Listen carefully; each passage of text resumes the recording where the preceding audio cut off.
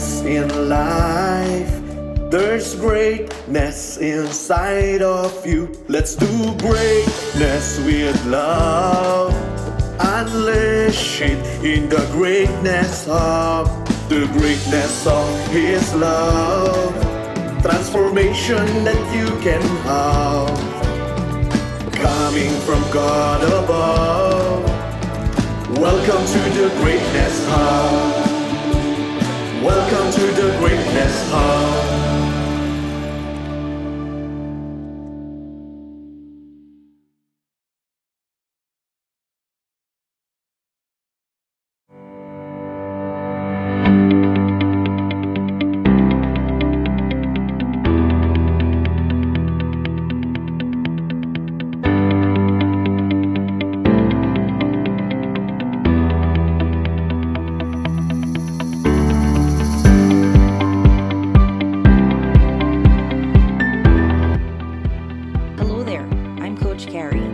Join me for inspirational conversations on education innovations and redesigned learning experiences. Teaching Out of the Box every Tuesday from 6 to 7 p.m. only on the Greatness Hub online channel. At the Greatness Hub, together we discover, we develop, and we dominate our greatness. See ya! In last week's episode, we were able to travel halfway across the globe and had a conversation with Miss Kay, who is a high school teacher in the USA. We were all inspired with the discovery approach she uses and the cooperative learning she applies in her high school mathematics class, both pre-pandemic and now even during remote learning. She believes that students can do well in math with the help of their peers and the guidance of a teacher as the facilitator inside the classroom as well as at home. To widen our horizons, we are very lucky to be graced by a high school teacher all the way from the United States. Let us all welcome Miss Christine Kenyasevich, or Miss Kay. Hi, Christine. Hi. I honestly try to tie math in as much as I can to games. A lot of my students like video games, so if I can even design the lesson to be like level 1, level 2, level 3, so it actually feels like indirectly they're playing some sort of video game, they tend to be really involved in the class. What tips can you give to high school students doing the remote learning at home and to parents who are maybe facilitating or helping these students do the distance learning at home? The biggest one is contact the teacher. If something is happening at home, if an incident happened or you're not understanding it, as in the student doesn't understand it, or even as a parent, you're a bit confused with what's going on, immediately contact the teacher because we do have a lot of resources to help you out. My second tip is basically like tutoring. Go to tutoring. Definitely use Google. Google's going to be your best friend trying to understand the material. There's so many videos online. The third tip is remember why you're doing all of this. This is to ensure that you do have a better future. With everything that you've shared with us tonight, Christine, what really can you consider as your educational innovation? So discovery-based, if you were to go into the classroom, it's going to look like I'm not doing anything. The thing with discovery-based is you're doing a lot of work in the background, as in you're actually predicting what situations your students might run into. You're also preparing yourself to just roll with it. So when you go into my classroom and you see how the classroom is running smoothly, like you'll actually see students start the do now. They'll even start the timer. They'll go into certain problems and start a timer for that as well. And they're basically running the class the entire time. Whereas it looks like I'm just walking around checking in to see if everything's flowing well. I've already predicted it and I basically created the material so it actually guided them through the lesson. So discovery has the misconception of being lazy teaching, but you're doing a lot of work in the background. So I can honestly say if you were going to wing discovery lesson or teaching, the students are immediately going to catch on to it and start calling you out. In life, there's greatness inside of you. Let's do greatness with love. Unleash it in the greatness of His love. Transformation that you can have, coming from God above. Welcome to the greatness hub. Welcome to the greatness hub. Great evening, everyone. I'm Coach Carrie, and welcome to Teaching Out of the Box, where inspirational conversations on educational innovations and redesigned learning experiences are delivered by guests who are on the educational field day in and day out. Thank you so much for those who watch our previous 2 episodes on primary and high school education. This week, we are going to venture into college. Our guest for today is a Bachelor of Science in Physical Therapy graduate, class 2015. She's also a U.S. licensed therapist in New York, currently a faculty member of a premier university in Cebu, and is a member of the Philippine Physical Therapy Association Cebu chapter, and is currently taking her master's degree in physical therapy. Help me welcome my student before, now a college educator, Miss Silverlyn Sabandal, PTRP PT. Great evening, Silverlyn. Good evening. For everybody's information, for the audience to know, she was my student for a few months in high school when I was doing my practicum. I could remember the trend back then was Korean dances, K-pop dances. Silverlyn was the leader of their group in doing those dances. The song of Girls' Generation, every time it plays, it always brings me back to the time when I was yet a college student doing my practicum in the school, and where Silverlyn and my sister were having their high school. No, so do you still remember those times, Silverlyn? Yes, it makes me feel like a K-pop tita already because so many new generations are coming out right now. And it really surprised me and amazed me that Silverlyn is now a college instructor. I am somehow attached to them because, I've seen them in high school and I see them like every now and then my sister gives me feedback. It amazes me that Silverlyn is now a college teacher. Can you tell us a bit of a background on how you became a teacher, knowing that you graduated BS Physical Therapist? Can you bring us back to that journey? Okay, thank you for that question, Miss Carrie or Ate Carrie.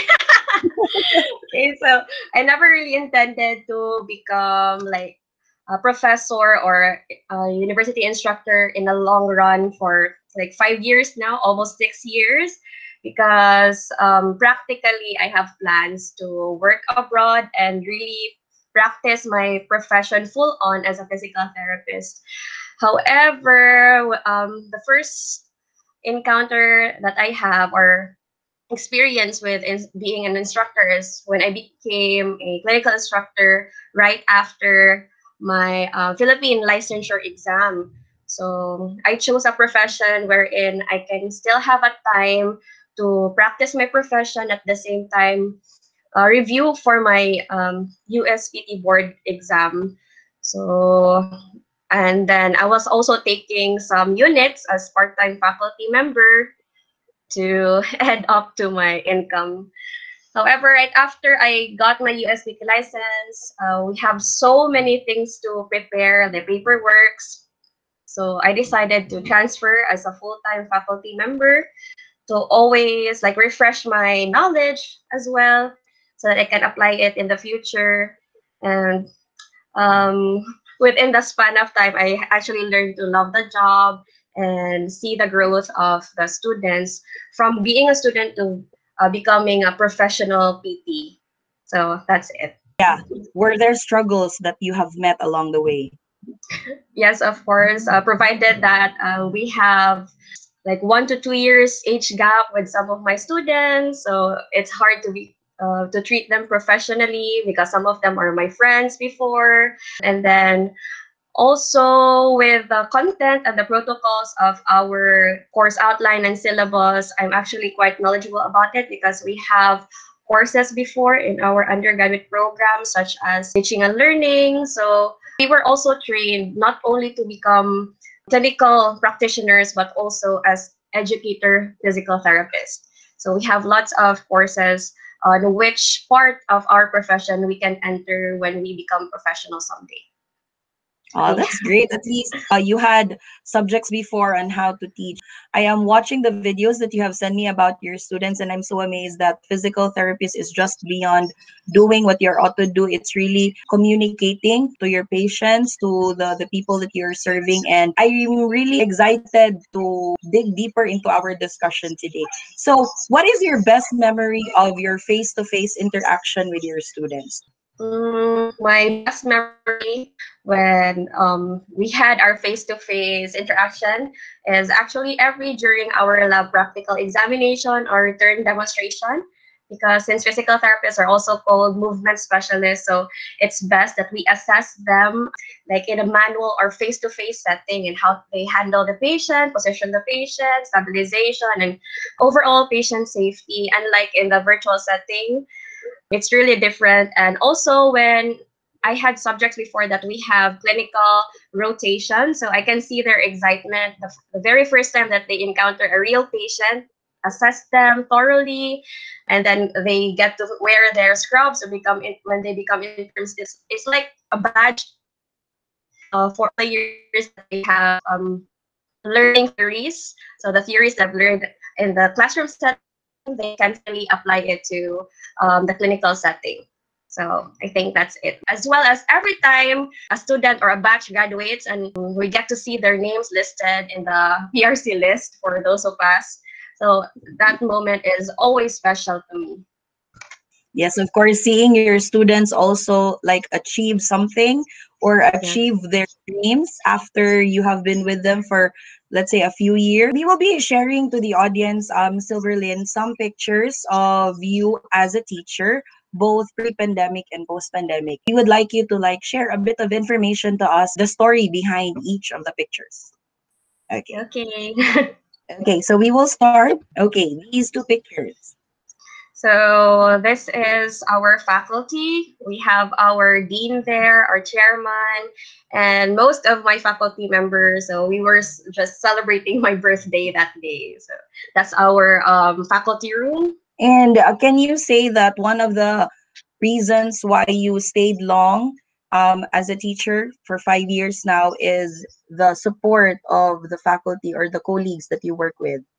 Yes, so that's one of the most important, for every professional, one of the most important reasons of staying for quite a long time is that you have a good relationship with your colleagues. What's this one? This is one of the Christmas parties that we have. So we are just like being happy that the event is done and everyone enjoyed the event. Yeah, events like this are one way of distressing from stressful workload. All right, how about this one? Another picture of us in a Christmas party, like getting together, exchanging gifts, and as you have said, de-stressing from all the workloads of the whole year. So this is like a year-end party / Christmas party as well. Okay. How about this one? A different side of the faculty. Okay, so we have this annual annual event in our department. And so as faculty members, we also get to play with the students, have our own team and challenge the students, of course, due to our age and no practice time. So of course the students will actually win. So we're just there for fun and support and just make the event merrier. That's it. Right. So how about this one? This time, I think these are your students. Yeah, these students are special to my heart because they are my first advisory class. So I get to see their growth from first year to until now. They are actually interns already. So every birthdays they give something special for me and just cakes and balloons to appreciate my effort in rearing them to become what they are now. Okay, so you mentioned advisory class. What is the role of an advisor in a college setup?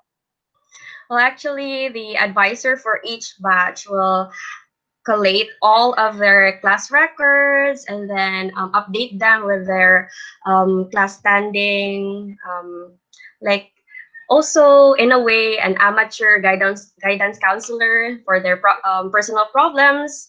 You get to talk to them why they are getting behind from the class. So that's why they're very special, because I know their personal stories, most of them, if not all. It's really surprising for me, actually, Silverlyn, that that's basically the same task of an advisor in high school and in elementary, right? And it's surprising that even if they are already in college, they still have their advisor to personally give them advices, not just in academics but also in personal life. In what way do you think being advisor has changed your perspective in being a PT and being a teacher as well? With this experience, I can see them myself with in their shoes. Okay, so I get to also realize that we had the same experiences when I was still a student. So I get to give them the correct advices on what to do. And I think that would be all generally, like to guide them correctly on the process and also on how to handle stress and how to de-stress as well. So I get to also be with them or party with them if that's a correct term, during like after exams, since again we have like a short age gap, so we have this same intellectual level and also fun level. So I guess that's the most enjoyable part of being a college instructor. Okay, how about this one? Tell us a picture. Tell us the story behind these students in blue this time. Okay, so this time, actually annually, we have this class picture, because I am an advisor, as I've said before. So class picture of from second year, third year, fourth year. And then finally, I think they are the last batch that have the 5-year program for physical therapy, because the next batches are undergoing the K-12 program already. So the physical therapy program is now 4 years. So this is the last batch that is who did the 5-year program, and they are actually my advisory class who are now interns. That's so great. this is just a happy day. Yeah, I am happy also that what we are doing in the basic education curriculum, me being a senior high school teacher for 5 years now, we are actually contributing something to the college education as well. So in that manner, we are, how to say, we are shortening the college program. So although we are lengthening here the high school department, we are adding 2 years, but in the college we are subtracting 1 year. In that way, I don't know if you could already feel the effect. If in the college level we could feel the effect that a lot of students are already more determined on what degree they would like to take. One of the main reasons for senior high is to eliminate shifting from one course to another. I hope gradually there will be that effect, and in that manner the student can really pursue what course they will be taking. Yes, personally, I appreciate the works of the your work as a secondary level Secondary educator. So we can actually feel that the students who are now first years have more know-how and knowledgeable of the course, because they have taken up some basic human anatomy, gross anatomy. So they already have knowledge on the basic bones and muscles and structures. So it's easier for them to grasp the more difficult topics of the different courses for physical therapy. So thank you for that. Thank you also. Unlike us, who went into college straight without knowing what we really want, the first year and the second year for sure was a struggle, diba? In one way or another, it crossed our minds. Are we really fit for the course that we are taking? If some of the people we know have shifted from one course to another, and we just hope that this K-12 curriculum has really helped our future graduates and future students. Okay, so tell us this one. I think these are still about the interns. Yeah, so again, when the list of interns will be revealed, so they get to be very excited. And before we actually start the internship program, we tend to have this team building activity so that they will get to know each other well and establish a bond. Especially they will be grouped into certain centers or hospitals. So it's nice that they get to know the character and how to handle their colleagues someday. So, and also for the educators as well. So it's like a regrouping and just building bonds together. Am I right, Silverlyn, that when they go to intern in different hospitals, you also like check on them once in a while? Yes, they still have courses or subjects right after their day of internship. Say for example, from 8 to 5, if they are assigned in Cebu City, of course, because some of the interns will be assigned in Manila, Iloilo, because we have some hospitals there of affiliations. So if they are just assigned here in Cebu City, so they get to work for like 8 to 5 or 8 to 4, and then go back to our school and have some review classes, revalidas, semester courses wherein we get to talk about the different cases and apply what is the correct assessment and treatment. So it's a continuing education for both the interns and the educators as well. When they become interns, they are not already the advisor's responsibility, because we have our own clinical coordinators to do that. However, the clinical coordinators will also relay the performance of the interns who were our previous students. So with that, we can remind them, reprimand them if they had like mistakes, or they need some improvement when handling patients or talking to their superiors. So we still get to advise them, and they still ask me for some advices as well on how to study with the revalidas and what interventions to give to this type of patient. So those are some of the examples. Okay, that's great. Okay, so you've given me some of your students' output. Let's just have a run through. Actually, these are videos that I did some screenshots, and just give us a little background on these outputs. This is the pre-pandemic. So this video is all about proper body mechanics. So one of the courses of the second years, I think, is the foundation of physical therapy. So of course, we give them cases, and then they get to apply that in a video or an infographics, as a basis of awareness as well for the general population, not only for themselves, their relatives, but if they post it in social media, then they can also give awareness to normal individuals and give awareness to our profession as a physical therapist, because I think the general population, especially here in the Philippines, have this negative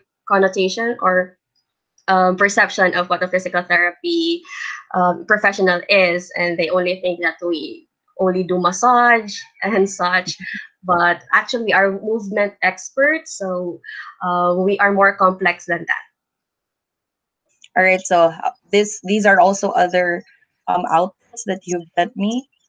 Yes, these are neurological assessment for patients who experience stroke or traumatic brain injury or spinal cord injury. So this is how you do the assessment for their sensation and their sense of movement awareness, which is your kinesthesia. So these are just samples of the assessments that we do before we give interventions. Okay, this one too. This one too is about assessment, but range of motion, because every parts of our body or joints have normal range of motion. So if it's lesser than that, then you have probably contractures or weak muscles that limits those movements. Or if it's greater than the normal range of motion, then you may be hyperreflexive, or your ligaments are laxed and such. Okay, and I think this is the last video you sent me. Yes, this is one of the projects that we have post-pandemic. Okay, so one of the integral part of physical therapy is also becoming a wound specialist. Okay, so since most of the patients who had traumatic brain injury or stroke or SCI cannot move anymore, right? Or they are bedridden, or they are prone to wound, especially pressure sores on their back. So before we give interventions, we actually assess their wound. So this is your wound assessment, and I actually just told them to carve their own wound on a styrofoam and prepare the materials needed for the actual wound assessment in a clinical setting. So we have to do some things to just let them imagine, because unlike before that we get to see real patient, but this time this is just a wound assessment for those patients who have pressure sores. I am amazed by this innovation, even though I know that this is only a styro ball with a wound. But when I watched the video, I cringed actually. So that's the reason why I can't be in the medical field at any point now. But I'm very much amazed that during the pandemic, diba, we are very limited with what we can let our students do. In high school, we were already worrying on how to deliver, but of course we know in college it's a more worrisome, it was a more worrisome time for teachers and students, because how are they going to do laboratory, I mean lab classes, lab sessions and the like. And looking at this video, the output from your student, I'm really amazed, because the student was still able to like deliver to you, and you were still able to assess how much the student really know about this one, about the topic and the concept. And it's amazing that he was able to come up with this. And of course, you still have a lot of outputs like this. So I Yes. think these are your innovations and your redesigned learning experiences in the times of a pandemic. And of course, we are very familiar with online classes. And how can you compare pre-pandemic face-to-face classes and now pandemic, or during the pandemic or post-pandemic class delivery when it comes to physical therapy? It's really quite different. Say, for example, when you do your discussions, you don't get to see their real reactions. Some of them will just turn off their camera. So, and also the feedbacks is just through chat or just simple yes, miss, or no, miss. Unlike before that, we can actually interact. I can see their facial reactions if they're not interested anymore. So I tend to be more jolly. So I think that's one of the the main reasons or the main concerns that I have for this virtual setting. And also, again, since we are in a medical field and we get to assess them based on their practical skills. So this time I cannot assess them with real patients, because during our return demonstrations or lab pracs, they tend to like practice and also assess their family members who are normal. And it's really different. Yes.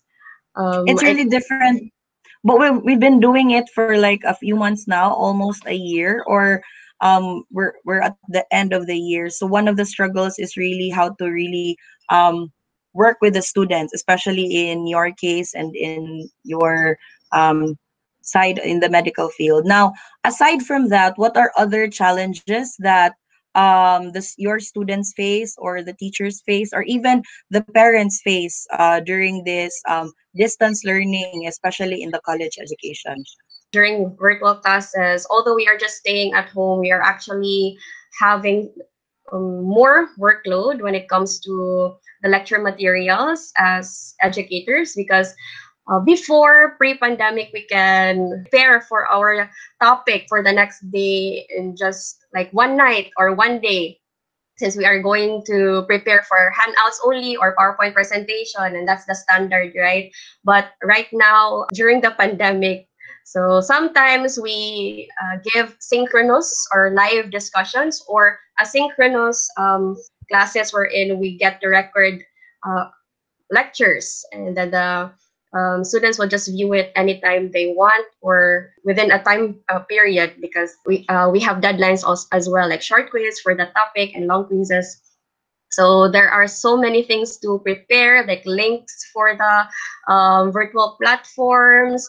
What else? You have to encode the quizzes on the platform that we have in school. Unlike before, that we get to like just type on the MS Word and just print it out and make some copies and just hand it out to the students. But right now, we have to randomize every questions, eliminate the cheating strategies of the students, because it's very easy for them to cheat. They're just gonna add a new tab and then search for the answers for the questions of the quizzes. So, and also you have to make everything interactive to keep them interested during the discussion. So right now, all of the teachers, I think everyone can relate that you have to also keep up with platforms, electronic devices, and softwares for teaching.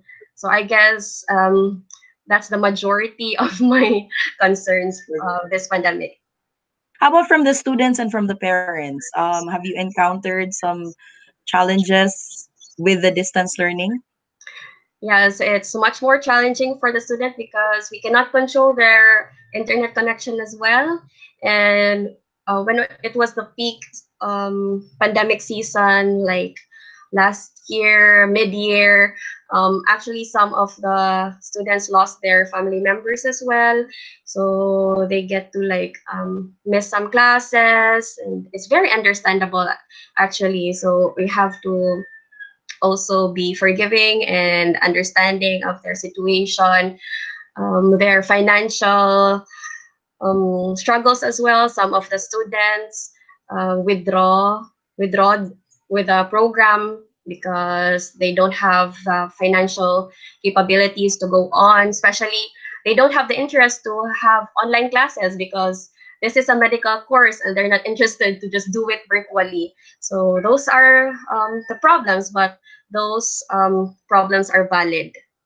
Yes, and we experienced the same thing in the high school, and of course in elementary, for some students to feel um, that distance learning is not for them. So for now, we are actually letting them know that it's okay if you decide to stop. It's okay. You can come back when it's normal. Anyways, the school will always be here, but we care more about your, let's say, mental health, your worries and your anxieties, and of course, you are facing most of them are facing a lot more than just completing education, and it would be very unfair for us to like put them in academic pressures knowing the current situations in life. So yeah, we have really gone into the world of college education this time, no? And Silverlyn, we just like inform the audience and especially you about the Greatness Hub, the channel that we are in.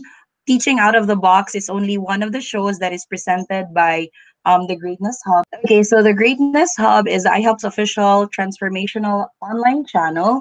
We are having 3-5 shows from Monday to Sunday, and in the Greatness Hub, we cater to all types of audiences, knowing that our shows are different and from varied fields. So in the Greatness Hub, together, let's discover, develop, and dominate our greatness within. Great people plus great flicks plus great talks equals the Greatness Hub. We have shows from Monday to Sunday, and currently we are offering more updates are being shown on our page, and we will be launching a website soon on May 15, where you can watch podcasts as well other than shows, and there will be more exciting things to come. So we are very much excited and happy to have you subscribe and join us here at iHelp, the Greatness Hub, and offer you more. And we are hoping that you will enjoy. We don't only have shows, we also have online courses. Upping up our skills on life coaching might help you. So, and we are very much happy to have you here with us. We will continue our discussion now with you. You've already presented the challenges. Now, let us go on to the positive side of things. Knowing that these challenges are here, these challenges we cannot control anymore, what are the things that you did, or let's say, how did you overcome these struggles that you have presented to us a while ago? Mm, I guess as educator, it is best that we also update our knowledge. We also have to be teachable, and also try to learn more and be up to date with the current events and current trend when it comes to teaching and learning. So um, I get to explore more websites, and also our school actually give us lots of seminar. Even before the pandemic, we had seminars about e-learning. So this platform, virtual platform for teaching and learning, is not actually alien to us. It is quite familiar, but it's still challenging. However, it is very manageable because of the continuing education programs that we have, or is provided for us. Especially, we are teaching adult learners. So as much as possible, we have to give interactive um, materials and update ourselves. We are actually moving towards paperless education, even before the pandemic. So some of our quizzes, exams are given online. However, now we have adapted an official platform that our school actually got for us before we started this virtual classes, to also cater to the students who are interested in this program, which is virtual classrooms already. That's nice. Even if no one prepared us for the pandemic, at least in your university, you were able to prepare in advance to like slowly move into the distance learning or in the online platform of learning. And that's one of the positive things I think that the pandemic has brought us, that we were able to push ourselves to really go online already, or to go virtual, to explore um, the advantages of online learning. Knowing that in this distance learning, teachers are not the only ones who are facilitating the learning of our students, right? There are key persons at home that are helping our students continue doing learning even at home. So what are, if you can give tips to parents who are having like college students doing distance learning or online learning at home, especially now that they spend not most of their time, yet all of their time at home doing the learning. So what are your tips to those parents? My humble tips for those parents are just to keep a peaceful and stress-free environment for their children, because again, I am teaching in the university already, and they are adult learners, or most of them are adolescents already. So I would like to just remind them that to just keep their child's mental health in check. Okay, because I believe that the students or a person's interest or concentration is rooted from their personal problems in the family and conflicts as well. So try to always be a source of strength and comfort to your children. I encountered some instances wherein we are doing our return demos or live lab practical exam, wherein the student is like crying because she cannot get the patient, because she wanted her patient to be her sibling, but then her sibling and her mother are arguing outside, and it's her time. We are giving them, for example, 3 to 5 minutes, and then there's a list of students who will enter the link, and so we cannot control that. But as much as possible, always have like a stress-free environment for the child, because right now they are stuck at home. Unlike before, they can go somewhere or to school to like distress from their personal problems at home, but now they're stuck with the stress of school and also the stress of family problems. So always try to keep your child in on check. And also I want them to also not pacify the mistakes of their children, since they are already adults. Actually, pre-pandemic, some parents actually go to the office and complain with this and that, and even if there are valid proofs that their child is cheating, because we actually have like video cameras if we suspect someone is doing something questionable. So just want them to let their child own to their mistakes and accept the consequences. Okay, and I think that's all. Just check your child's overall well-being since they are already adults, and it's our duty to educate them when it comes to IQ, but it's your job when it comes to their EQ. Yes, senior high department, we are doing whatever way we can to prepare the student, not just academically, but also emotionally when they go to college. We always tell them, our students, that when you go to college, your professors will not like follow after you like we do here in the basic education, because in the basic education, I can really say that the students are really pampered. We really follow up, we really do make calls, and we really make sure that they're doing this task and so on. But we know in college, it's more on the academic side already of things. And it's a major or an important role that parents play in their students or in their child's education really starts at home, so that when they go to school or when they do the online classes, they are very much focused on the task at hand. So this is a reassurance that we in the basic education department, we are doing our best to like prepare the students to become better learners, adult learners when they go to college. So you mentioning us the challenges and the struggles and how you overcame them, and the tips that you have for parents. What did you discover in yourself, Silverlyn, in being a teacher, both in pre-pandemic and post and during the pandemic?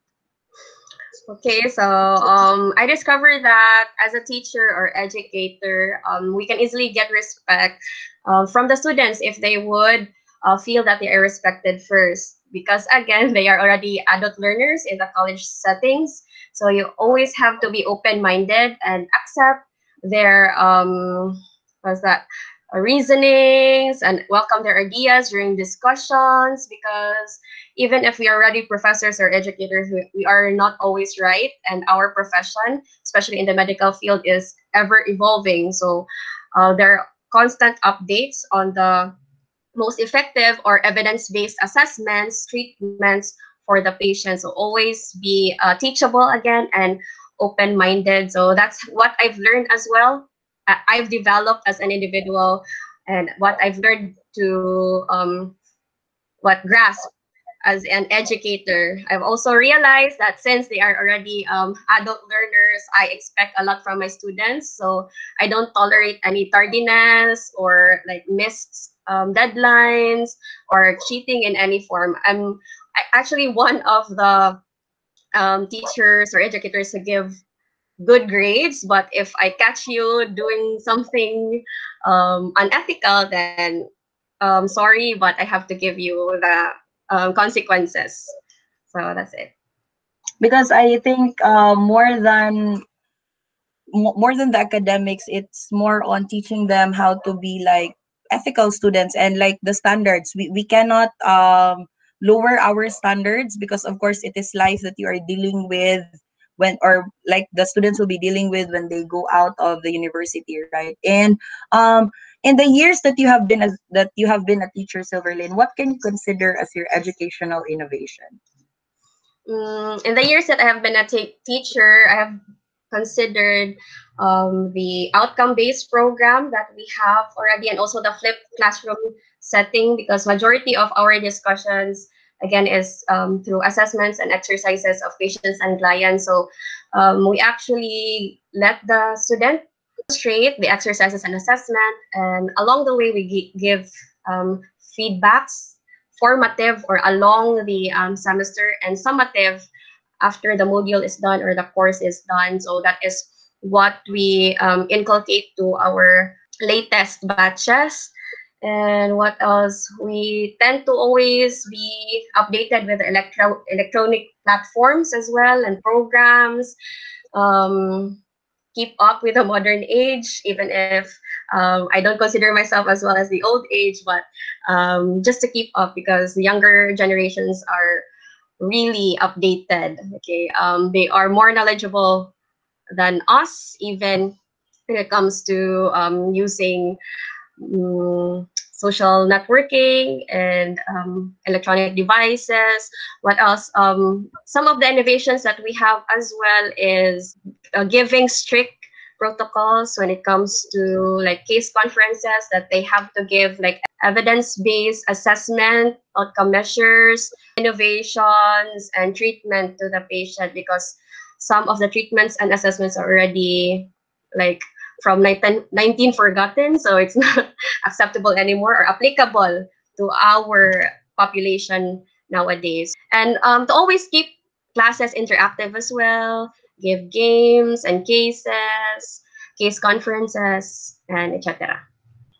Yeah, that's one thing I miss about being like a science teacher, you being in the medical field. I was your physics teacher before.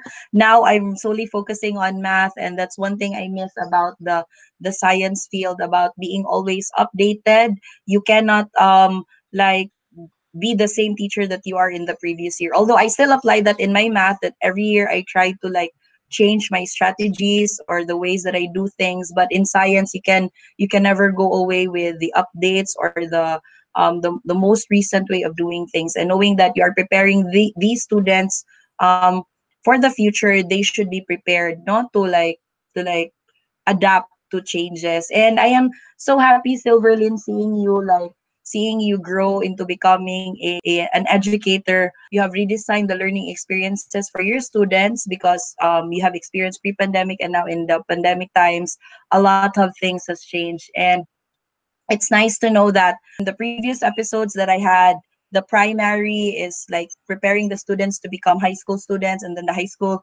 school teachers are preparing the students to become ready for college education. So it's a series, and we all have to take part and do our roles in producing good citizens of our society. So Silverlyn, if you were to redesign the learning experience for your students, where is physical therapy education leading into? Okay, so right now the interns actually have their tele rehab program. It is like sub category of the telemedicine. So the interns are given the chance to push the tele rehab program, which is actually very common in the first world countries like America, UK, Singapore. So they get to meet and assess and give intervention to patients virtually already. Although we don't have like a specific platform for that yet, because again, we were prematurely put in this situation because of the pandemic. Okay, so I think that will be the change for the next semester, if ever, hopefully not, the pandemic will extend. So the only way for the students or third year students who are transitioning towards become interns is that they will have an experience with the patient, but virtually. So they have to design assessments and exercises or interventions that is applicable at home with the patient. Okay, or aside from dumbbells, they can use like water bottles for their weights and etc. So their innovative brains will actually be developed. So to give the interventions that is equal in the clinical setting to the patient's home. Exciting. That's very exciting. If only we could like stabilize the situation now. If things will become normal, there are still things in the pandemic period that we could bring into. As a last question, Silverlyn, what is your advice to other educators handling college students? My major advice is that, again, always be teachable. Okay? Even if we are already in this field for years and years, we have still yet so many learnings to absorb, not only from our colleagues but also from our students, because they are already in the advanced stage. They can actually grasp more information and perform even better than you. And that's the goal, right? As an educator, that you can see your students succeed and even become better than you in the real life or real world. So again, be teachable, be open-minded, and be very understanding in guiding them to become professional someday and apply the theories that you have given them in the classroom setting to the real world. Thank you very much, Silverlyn, for gracing us this evening. And we are so happy that the college education is still going or pushing through with quality, giving quality education to the students amidst the struggles and the challenges we face in the pandemic. And personally, I am so happy to see you become a very good teacher. Like, I am also just paying it forward. Why I became a teacher, I'm also just paying it forward because I had good teachers before. And it's nice to see that you, as my student now, is also like inspiring and motivating other students to become better in the profession or in the chosen field that they will be getting into. And knowing you, you will still achieve more and you will soar greater heights. And I hope whatever dreams and wishes you have for your profession, I hope you get to practice your license soon.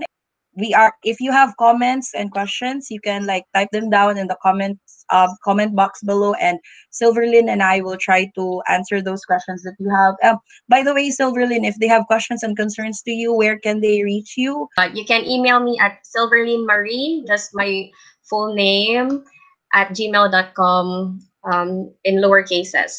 And also you can search me on Facebook, Silverlyn Marie Sabandal. So just say hi, and where did you like meet me? Okay. Once again, everyone, thank you for watching Teaching Out of the Box, or inspirational conversations and educational innovations and redesigned learning experiences.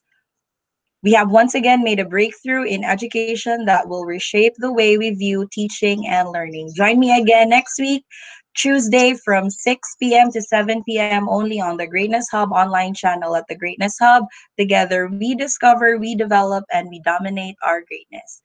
See ya! See you. Thank you. In life, there's greatness inside of you. Let's do greatness with love. Unleash it in the greatness of the greatness of His love. Transformation that you can have, coming from God above.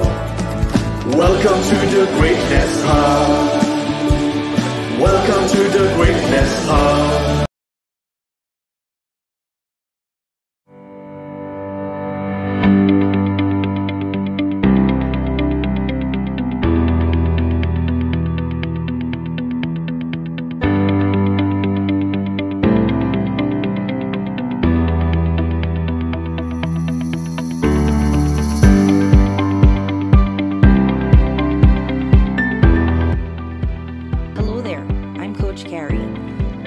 Inspirational conversations on education innovations and redesigned learning experiences. Teaching Out of the Box every Tuesday from 6 to 7 p.m. only on the Greatness Hub online channel. At the Greatness Hub, together we discover, we develop, and we dominate our greatness. See ya!